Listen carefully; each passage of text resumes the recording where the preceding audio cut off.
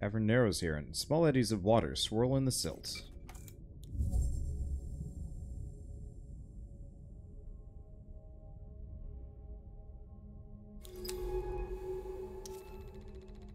Cavern entrance. A current can be felt drifting through the cavern entrance, bringing with it warm clouds of silt.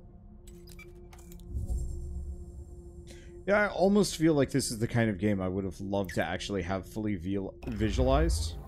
Mm-hmm. I understand why it's not, and I love the topographic idea for it, but almost kind of wish, like, it was illustrated with, like, you could kind of see the cliffs and stuff, and you were just kind of a sub from a top down. Maybe? Or maybe, like, everything outside of your compass range is topographic, but everything within the compass range you actually can see. Just, I don't know, I just want to see more of this. And it's almost... I want to support them for having these cool topographic maps, because I think topographic maps are really neat. On the other hand, you're going around in an alien ocean. I want to see the whole thing. Or at least when they're describing things, a little illustration pops up along with the log, but... Aren't you an AI, though? How would you see? That is a good point, but from, like, being a player standpoint... Because, obviously, like, I'm not actually an AI. Tall stalk, creature. Stalks of this kind seem to produce different bubbles depending on nearby stalks. They are the protectors of their colonies. Large clearing, feature. I can't help but feel some unseen processes shaping the growth patterns of this reef. What invisible borders am I crossing? Another glittering stalk. This thin stalk sits among a bed of other growths, exuding bright bubbles through its pores. Other problem is I'm actually kind of falling asleep here. I think it's the... what would they refer to it as? Ambiance. Well, kind of the gurgling and the bubbling of the ocean. Yeah. Actually, it's kind of creepy, but I've heard that some people have sounds very similar to this that they play to their babies to make them comfortable outside the womb. You know, once they're born. Yeah. But is that really what we were hearing the whole time? Okay, shrill sacs do not make good power. Rock outcrop. These scattered boulders and steep rifts in the southern reef suggest a violent geological past.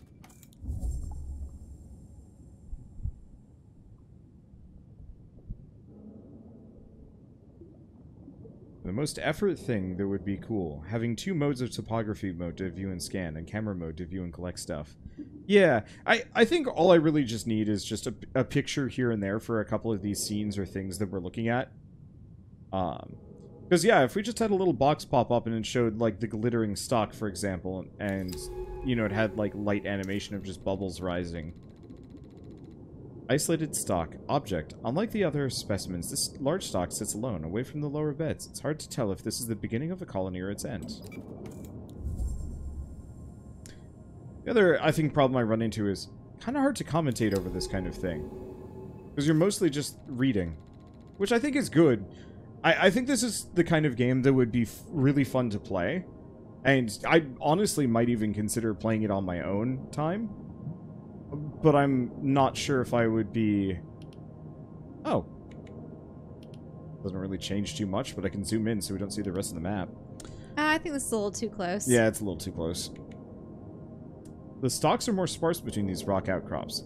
This might be the earliest path north, if I can clear the way. Easiest. Oh, easiest. Yeah. Sorry.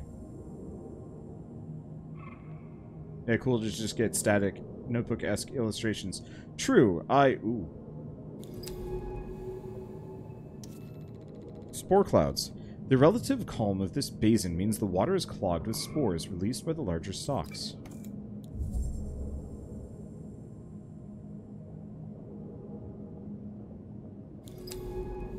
I thought we were trying to head north, though. Yeah, we were.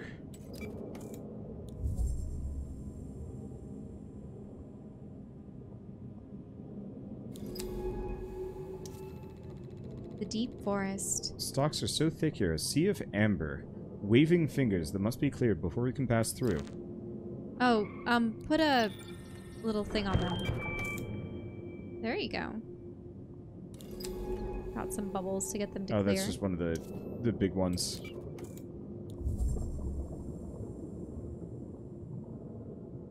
But yeah, if you went like full Dinotopia with this, I think that would be really rad. Obviously, kind of too late now. I just... having something concrete to, like, visualize would help a lot. And truly, that is what this is. My big issue is, there's apparently spoilers in here. So I don't want to look at it too much. Mm-hmm. Because, like, the actual text is written in retrospect. Navigating these dense growths is like finding your way through a labyrinth, moving from clearing to clearing, with little sense of what's ahead.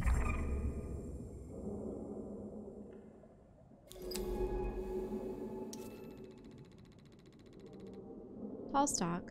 Some creatures target these tall stalks directly, perhaps because they keep them away from the other, softer stalks nearby. Another glittering stalk. Sample candidate. Bubbles like huge pearls glint among the stalks.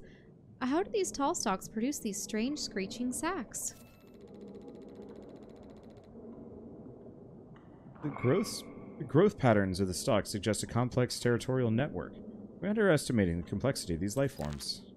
Yeah, I can't go there.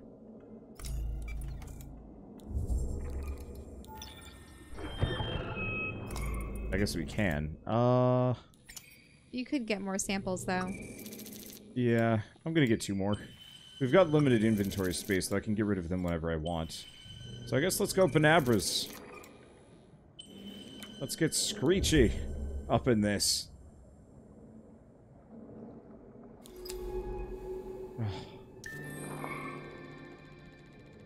That was something. New species logged.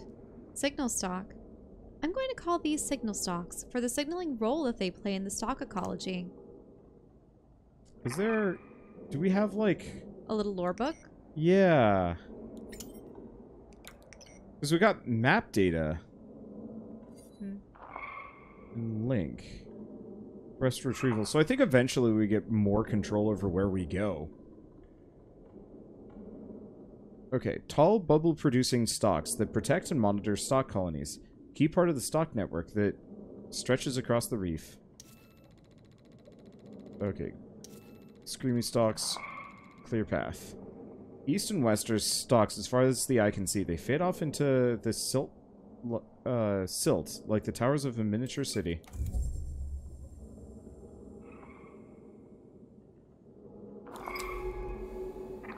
Oh, there are more creatures. Delicate set of feeding appendages beneath the creature's shell seem to scrape the outer membrane of the stalks away. Occasionally, when the creature scrapes the stalks too aggressively, they retract and let out a defensive signal to nearby colonies. So that the stalks can warn each other when those guys are near. Mm-hmm. Like, I would adore a Subnautica game like this, where there's less, like, ancient mystery and more just, like, biology. There seems to be some tolerance for the creatures scraping by the stalks. They only warn the creature when it cuts too deeply. Spores from the stalks seem to be massing here in large clumps. This might be a good place to sample them.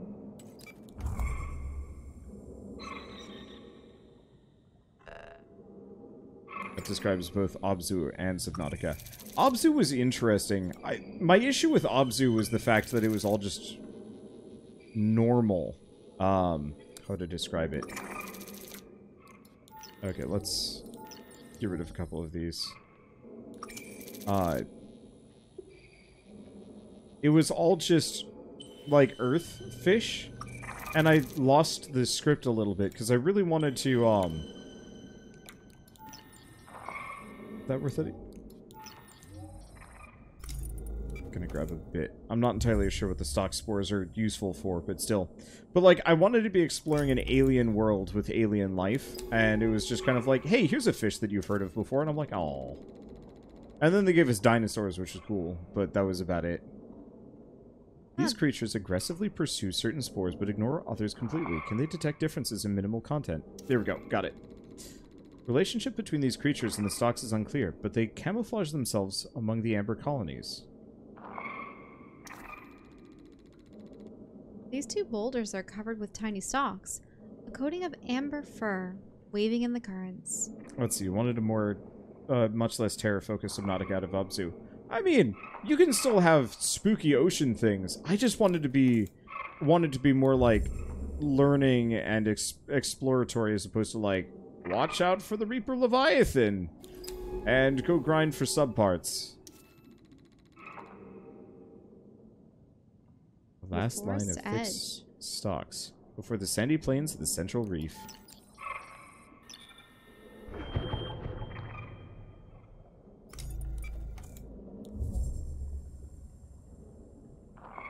There's a structure over there. Oh, this thing? That's it. We're through. This place is overwhelming. So many new species. This is the Central Reef. I saw on Minae's maps that the shelf flattens out here.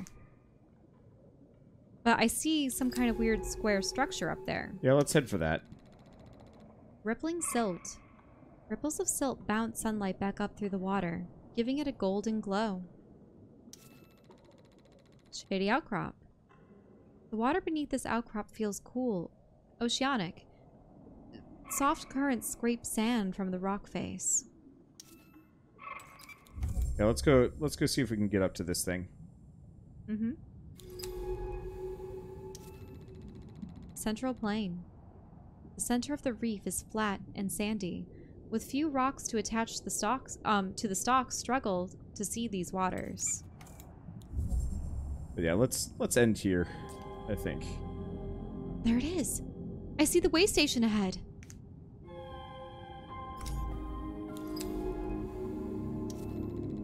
Way station. A way station set up by Minae Nomura. It's seen better days, but it still functions beneath the coating of stalks. I wonder if we can get more power here. This place is looking a little worse for wear. Let me see if I can find an access port. Minae never did take care of her equipment. Some things never change. Sorry, give me a sec. I'm just trying to... Got it. Okay. We should be able to access any data stored here. Just open the terminal and take a look.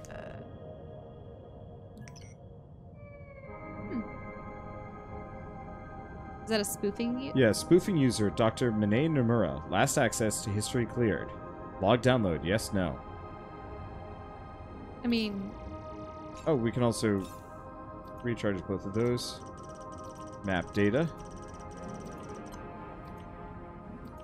Sync complete. Data released to pilot's console. Logs have been cleared. I expected that, given the secrecy Minae seems to be operating under. But the map data mentions something Minae calls the Bloom, out across the Northern Rift. She's been going back and forth to something there, studying it. A unique species, perhaps?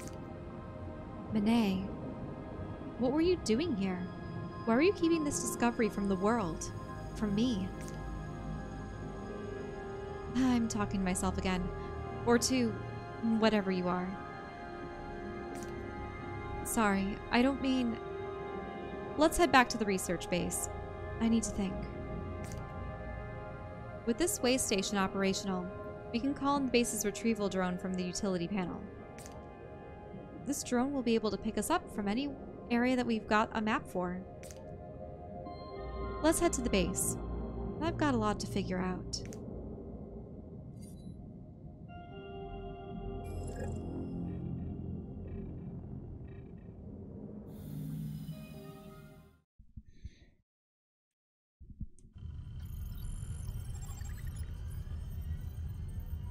Restarting. It's resyncing with Bacile OS base. Okay, here we go. Oh, hey. Are you back online? Pretty sharp work for a biologist, if I do say so myself. Hooking up that strange casing of yours with the base took some work. And the OS here does not play nicely with whatever you are. But you should have access to select subsystems of the stack now. Minae looks to have repurposed some of them, so not everything is functional. Comms are shot, the generator is only partially working, and one of the retrieval drones is missing. But I've booted up the dive base mapping system and sample storage. The lab is also online, with analysis tools and an integrated taxonomy for logging creatures. Take a look. I've already logged the creatures we've discovered in our last dive. For any logged creatures, I'll also put sample requests in for their taxonomy entries. To fulfill these requests, just find and transfer the samples to the lab, then analyze them. I can then use that data to add to the creature study. We need to register these species. Head down to the lab level and take a look. I'll also mark some sample requests and the dive map. By the way, we can grab key samples for our studies while we're out there in the ocean.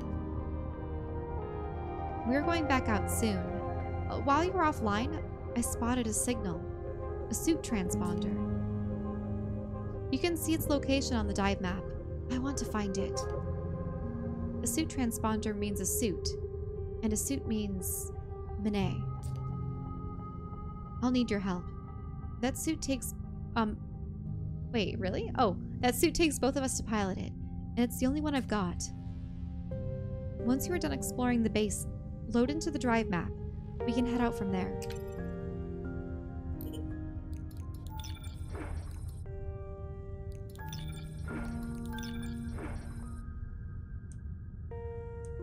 So that's storage. Crew terminal, Ellery Vas. Comm signal, damaged antenna, automatic repair not possible, offsite assistance needed, contact by call. So, Ellery Vas is there. Oh, maybe taxonomy is where you take the samples.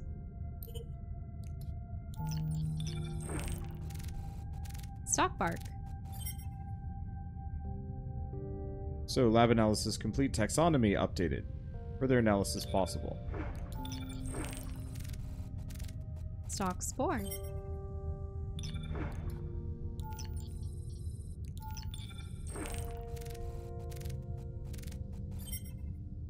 Okay. So then we do taxonomy. Fungi nova. Restock. Oh, are those boy. all the entries? Yeah. So we've got observations, we've got behavior, we've got theories, and we need to complete everything before we get the picture. Well, do you want to read? Oh, okay. I suppose so. Reef stock. Observations recorded by Dr. Ellery Vas.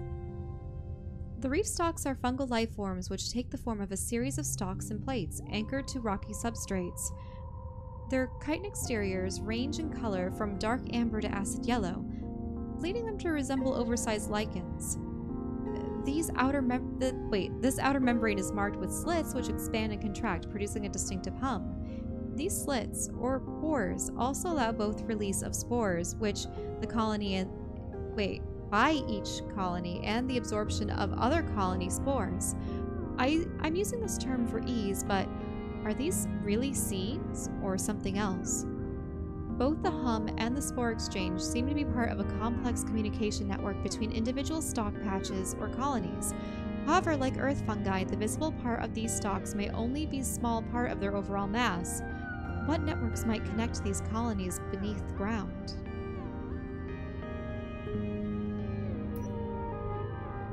Behavior. Analysis of stalk spores has revealed a rich cocktail of compounds unique to each spore, some of which are previously unknown to human chemistry. This aspect of the spores and their noticeable exchange between colonies of stalks suggests that these chemical cocktails are part of an information exchange network. However, some of these spores also appear to be true spores, used as an asexual reproduction of stalk colonies, suggesting that the information-carrying spores are adapted or modified reproductive spores. Analysis also suggests that the stalk's colonies may possess a high level of intelligence and cognition, and that the messaging provided by the spores is nuanced and even subjectively unique to each colony. Patterns across multiple spores from a single colony may even suggest a chemical signature possessed by each stalk group. Could these be thought of as stalk names?